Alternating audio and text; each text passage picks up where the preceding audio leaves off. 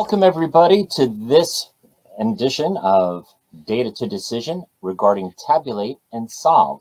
Hey, my name is Chris Banks. I'm with Pyramid Analytics. Boy, you are in for a treat today because joining me is a legend who I'm going to introduce shortly. But if you're not aware of who Pyramid Analytics is, we are a leader in business intelligence analytics. In fact, our decision intelligence platform is what's next in analytics. What we've done is we've combined the very best of data prep, business analytics, and data science in one single frictionless platform. And it is business user centric. We're trying to get you the high scalability that you deserve. Our platform covers the gamut from the simple to the sophisticated, and it's a no-code platform. But probably the biggest differentiator for us is the ability of directly accessing any data in your data estate with the high performance that you deserve as well. We deploy on-prem and in the cloud, a hybrid of the two. And with that being said, we want to talk today a little bit about business modeling as well as decision modeling and two of our components that cover that. And without further ado, I would like to introduce the one and only Ian McDonald. Ian? Thank you, Chris. Thank you very much, and welcome everybody. It's going to be my pleasure today just to talk a little bit about the business modeling and decision modeling that we have recently added to the Pyramid platform. And I'm going to be moving fairly quickly through this and some pre-prepared examples. But effectively what we're doing is bringing the spreadsheet to the data. You probably all used analytic and BI tools in the past, and at the end of the day needed to export the results of your analysis and put it into Excel for that final last mile of analysis, either for specific formatting and things that Excel provide, or for maybe some more advanced analysis using things like optimization algorithms, etc. Problem with that, of course, is that I end up with that spreadsheet hell of data everywhere and nobody's quite sure which one is the right version. Bringing the spreadsheet into a governed analytic platform means that I retain control and management of my data at all times, while at the same time being able to leverage those specific analytic capabilities that spreadsheets bring to the environment. So without further ado, what I want to do is show you two examples of how we can use Tabulate, the spreadsheet in our platform, to do kind of analysis between different data sets and queries from different sources, but then also how we can go to a more advanced level by looking at decision optimization using the Solve engine as part of the Pyramid platform. So I'm sitting here at my Pyramid Home Hub. I've got some examples already open, so I can go straight to those. And this first one, where I've created a query, in fact, in this case, I'm analyzing direct query to SAP BW, as you can see in the line above here. And I pulled out some information about my customers, their order quantity, and their amount that they ordered in terms of their local currency. However, I've also been doing recently a customer satisfaction survey. And so I've loaded that data into Pyramid's in-memory database and created a query for that as well. So in this case, we're looking here at my customers and their score or satisfaction rating that they've given us from 0 to 10. Now, what I want to do is combine the output of these two analyses. Now, I could actually look at the database solution and blend the data together, but this is really just a quick ad hoc one-off situation. I don't want to go to all that trouble of creating a blended data set in the server. I want to basically take the output of my two queries and use those together to find my solution. So what I want to be able to do effectively is combine these two, take the values of my score from one, multiply it by my amount from the other, and look at how that may be a predictive indicator of how kind of spend those customers will have in the future based on how happy they are with the services and products that I've asked for. So I've opened up Tabulate in a new tab. So here we go. This is Tabulate sitting inside the Pyramid platform.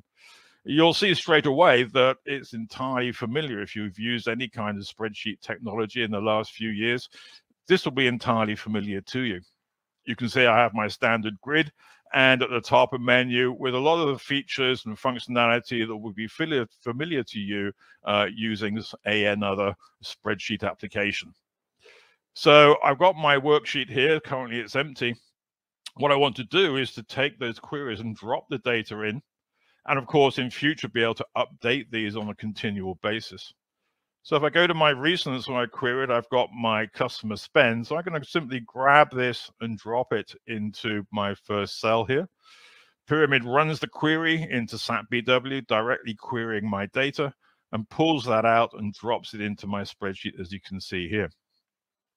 I want to bring my second query in, simply drag and drop to the cell that I need it in. And in this case, I was going to say new connection. Let's just apply. Okay, I've messed that up again straight away. So let's undo that one. I want my satisfaction rating, of course. Let's drop that in here. Picked up the wrong one. There we go. So you can see straight away now I've got my two data sets together. And of course, if you're familiar with working with spreadsheets, you'll know that I can actually look up values from one set to another. So I may want to start creating some additional calculations in my sheet, combining the data from these two different sources. So I want to create a new column in here, maybe which is called, let's say, let's call this my weighted revenue. And we can stick that in. And of course, I can take, in terms of familiar items, a spreadsheet, for example, I can take my format painter and simply drop that in to give my weighted revenue.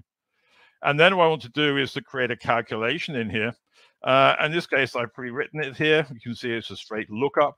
I'm taking my customer name, looking up in my customer satisfaction rating, bringing my score across, and then multiplying my net amount with that to give me my new column. So here I'm actually combining the outputs of two entirely different queries, one direct querying SAP BW, the other my own in-memory data set that I've got from my satisfaction rating, and I can give my weighted values accordingly. Of course, standard spreadsheet features and functions, things like auto sum in here. Again, I can maybe want to do the second one, maybe set that to an average, etc. I can also start visualizing this as well. So I may want to take maybe a subset of my data, or take my customers, for example, and my new weighted revenue, and create a visualization. And again, we've copied and borrowed and used some of the advanced features and easy to use stuff from Pyramid in order to be able to create this easily. So I can simply right click on my selected items and choose, for example, to create a column chart from that resulting data. And this visualization I can take and then embed in subsequent Pyramid dashboards and publications for easy distribution to my colleagues around the business, without having to, of course, emailing the source data, the data set in a spreadsheet, and of course that getting out of date very quickly. So sharing this within this collaborated and governed environment within Pyramid secures my data, makes sure that we're all looking at the same set. And of course, I can update this every time I open it up. I can refresh the data with a new query to get the latest data. So that's a simple and quick example of how we can create a data mashup at the front end from my query results, quickly create additional spreadsheet calculations between the data and visualize the results. So this is what we could call, if you like, business modeling, the kind of thing that business managers do pretty much every day of the week working inside their spreadsheet. But we want to go a little bit further. So I pre-created a decision model where I want to look at, in this case, looking at my power generation capabilities, where I want to optimize, or in fact, minimize the cost of producing the sufficient power that's needed with a number of constraints in my particular power business. So you can see I've actually created a number of queries here on my screen. I've queried my database in terms of my data source, the megawatt hour cost and capacity. I've similarly got a level of pollution that each of these sources will generate. And I've got a limit on how much of that pollution I can create. And I've also put a constraint on in terms of I want to start moving to a greener source of energy. So I want a minimum amount of solar and wind generating power as part of my mix. I got a target I want to reach, and I've also got some what we call economies, where I'm getting perhaps a subsidy from the government for a percentage generation of green energy. So all of these things together, I want to know what's the mix of my power generation and capacity and different types in order to achieve the target output at a minimum cost. So you can see in here on my grid to the left, we have a target, if you like. This is my cost that I want to create, and this is the value that I want to minimize. We've got obviously the cost per hour and how much the quantity from each of those to generate, the percentage used, giving my total cost, and obviously the total amount there at the bottom. So what I want to do is, given all of this mix and given my constraints, what's the mix of my power sources and the amount and the cost that I need to be able to generate in order to generate sufficient power, but at the minimum cost possible? So this is one of these optimization type problems. I've got a number of constraints and I need to use those to generate or understand my minimum amount. So we can go to an option in here which we call solve. This will bring this up. And we can see it asks me a number of questions. What do you want to do? I want to minimize, maximize, or achieve a particular value. And on my sheet, we can see I want to minimize this value here, my total cost. But I want to do that by changing the values in the range of cells, which is basically what quantity of power do I want to take from each of these sources to achieve that particular goal. And then I can define my constraints. So I have a target, if you like, or what I want to actually reach. You can see this identified here. And obviously the quantity in terms of the capacity that I have at my disposal, as well as a number of other items in here in terms of, wind and solar type capacity and solutions that I want to deliver. So all of this taken together, bearing in mind these constraints, I want to understand what that might be. So if I apply and close, we'll actually generate and work out the optimum value, which in this case is $353,000. Now, I want to be able to share this with my managers in the different regions, but I also want, when I share it, for them to be able to look at the value for their specific region as well. So what I've done in this case is to create a visual area, which is my power decision. So this range of cells here, this final grid, and I want to be able to share that and embed that in a dynamic dashboard. So once I save this item, I can then incorporate it directly into my dashboard. So here I've already created a dashboard already. As you can see, it allows me to look at my different regions, and we look at a forecast for my power requirements, the different range of sources I have, and the operational impact that might have in terms of my employees, etc. So I want to bring this final piece in here as a prescriptive analysis to tell my managers of each of my region what their power mix should be. So if I look at my recent activity, if I look at my pollution solver, we can see that my visual area, my power decision is highlighted here. So I can simply pick this visual area up and drag and drop it into my spreadsheet, into my presentation, and position it where I need to in here on my slide. I also had a number of sliders. I didn't look at them in my sheet, but I can also change the target that I set with a scalar. So basically, what percentage of my target am I trying to achieve? And then I also have my renewable economies, what level, what percentage discount or rebate I get from the government for my green energy transmission. Having done that, I can say I want all of these things to interact. So if I show my interactions, we can see Pyramids automatically linked my spreadsheet with my filter here at the top. So at runtime, when I look at this, we can see that in this case, looking at the East region, we now have a different level of cost. So it's 424,000. As I change my filter and look at the South region, then the optimization engine recalibrates for the data from the South region and re-optimizes to give me a minimum cost for my South region of 339,000 with a slightly different mix. Again, I could change if I got my rebate maybe at a different level. Again, resetting that, we can see this actually shows up as a different value. And of course, all of my other items across here will change as well for each of those regions, as you can see. So this is a way where we can use the power of decision modeling within a spreadsheet type environment to create additional and flexible analytic solutions for your business, and to be able to share that and collaborate and deliver those to your business users with no ambiguity in terms of the data involved. So that's pretty much what I was going to cover on this session. It's very fast, I know, and very quick, but I hope that's given you a taster. Chris, have we have any questions that may have cropped up during this session? Oh my gosh, the switchboard has been lighting up, Ian. Here's the first one that came in. Okay. Is this a replacement for Excel? A good question. We don't look at it that way. We don't look at Tabulate as a replacement for Excel. But where we do position it is to actually address those analytic solution requirements where previously you've had to export data out of your analytic platform to Excel for that last mile of analysis. Either that kind of high level of grid type formatting, particularly perhaps on financial type reports, but also where I need to go to that next level of prescriptive analytics and decision modeling, where I can make use of my back-end Solve engine for optimization, but retain that sort of business familiar spreadsheet type interface for building those types of decision models.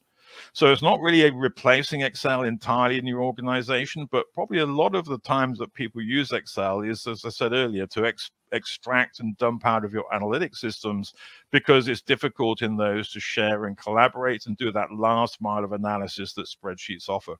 So here we can bring the spreadsheet into the platform and give that governed and collaborative solution and leverage the power that spreadsheets can bring to that last mile of analysis.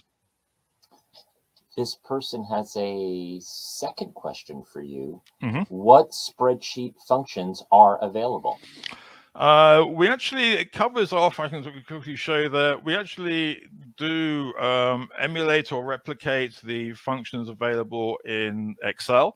So I think there's 500 plus odd functions in there. So if we could go back into my tabulate, let's open a new one. Actually, it's probably easiest if I create a new tabulation in here and start to look at my functions, for example. You can see that there's some specific pyramid functions to do with interacting with the back-end queries and databases. But otherwise, things like date time functions, engineering, financial functions, you'll find that we actually cover pretty much all of the types of functions you'd find in Excel. And so if you are a Excel power user in the finance group, you still have all of these finance functions available, as well as all of the standard kind of logical lookups, statistical functions, text functions, etc. And each of these, of course, there's a kind of a wizard help where you can actually start to create these in the same way you'd find in Excel, but maybe in a slightly more intuitive fashion, we'd like to think. But we do cover, as I said, the sort of 500 plus Excel functions available to you. Excellent, excellent. Here's one. Can I import existing Excel spreadsheets and workbooks? Yes, you can. There's always the question of where that is on the view in here. But again, I can things like doing freezing panes, extending the worksheet, etc., and my imaging and capability. And I can also import Excel files into here as well. Bear in mind, of course, we're running a spreadsheet application in a browser. You're not going to have the sort of million plus rows available. You have Excel, which is why we don't position it that way. But effectively, what you can think about is that we're actually exposing a spreadsheet window backing into a high-end and powerful and scalable analytic engine and all of the data that sits behind that. So a lot of the reasons that people have for putting 200,000 rows of data into a lookup table in Excel and a pivot table is to do the analysis in Excel. Here we have, if you like, the world's largest pivot engine sitting behind us. So we don't need to drop that huge amount of data in. So yes, you can import Excel sheets, but again, we're primarily here sort of database focused rather than using the spreadsheet itself as the data store. Excellent, excellent. And one last question. How big can an optimization model be? And are there any constraints with that? Obviously, there is a constraint, but bear in mind, we're not running the optimization engine in your browser or on your laptop. It's running on the back-end server pyramid cluster. So effectively, you can scale that pretty much as you wish. You may have hundreds or thousands of constraints. Obviously, setting those up is a bit of work, but effectively, you can run extremely sophisticated and large decision models. All of the optimization algorithm and the engine is running on the back-end server rather than in the browser or on your laptop. So effectively, you can scale that to whatever type of decision model you require. Excellent. Thank you, Ian. So I'm hoping that there were more questions, or we got your attention, certainly, with that fantastic demo that Ian just went through. And we'd like to propose for you to choose your own adventure if you'd like more information. If you'd like to request a demo, you can see the link right there. If you'd like to take a tour, we have a tutorial actually up on the website. You can go step by step and see all the different capabilities that we can provide. In fact, we are probably the most broadest platform available today with our breadth of capabilities, but you can go to the link there to see our decision intelligence platform. And if you'd like to see how we work with OpenAI, and that also includes Tabulate and Solve, there is the link that you can see. It's a short 2-minute video, but you can check that out. And then the last thing, and I didn't talk about it earlier, so I wanted to save it for now, but in this year's Gartner Magic Quadrant, we were the vendor with the greatest positive movement, not only up, but also over to the right. And the companion document to the Gartner Magic Quadrant, which covers company, with the companion document that covers the actual product, is the Critical Capabilities Report. Comes out about a month, maybe a few weeks after the Magic Quadrant. And there was only one vendor that was at the top with their 4 use cases and the 12 critical capabilities, which are the features and functions, and that was Pyramid Analytics. So we were ranked #1 in that report. And if you'd like a copy of that, feel free to go to that link and get yourself a copy. So choose an adventure. You can choose all of them if you'd like, or one of them, or none of them. But if you'd like more information, visit us on the web at pyramidanalytics.com. And that concludes our webinar today. Thank you.